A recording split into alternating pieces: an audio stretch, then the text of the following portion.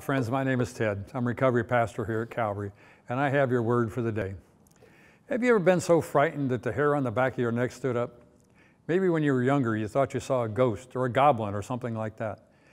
Do you remember the fear and the sheer terror? Was your first reaction to scream? Or perhaps you were so scared you just froze, and as the adrenaline rushed through your body, you just stood and shook uncontrollably. There's a passage in Scripture that deals with Jesus' disciples facing an overwhelming fear.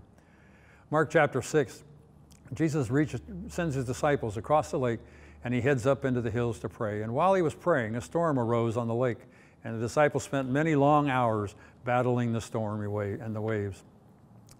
Jesus finished praying and decided to walk across the lake on the top of the water, right through the storm. And as he was about to pass by his disciples, they saw him. And perhaps someone in the boat saw him first and cried out. It was that cry of fear that got everyone's attention. And then they saw him. There in the dark, among the billowing waves, was this figure of a man walking on the water.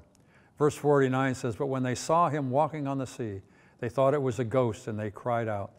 For they all saw him and were terrified." I can imagine the conversation that went on amongst them at that point. "What is it?" one asked. "It's a ghost," replied another. "What do we do?" And as fear took over, the Bible says they cried out in terror, and they were terrified.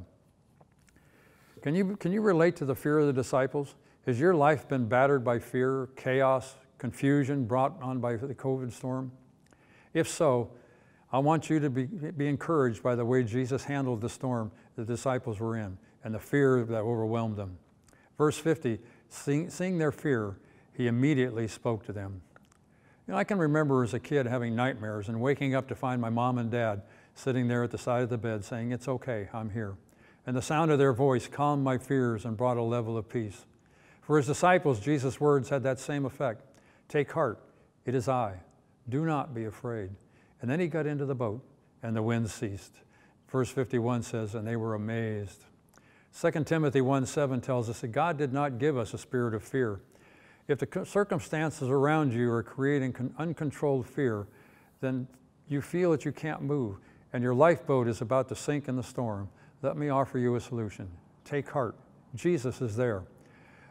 He's there waiting for you to invite him into your boat, waiting for you to let him calm the events that have caused your spirit of fear.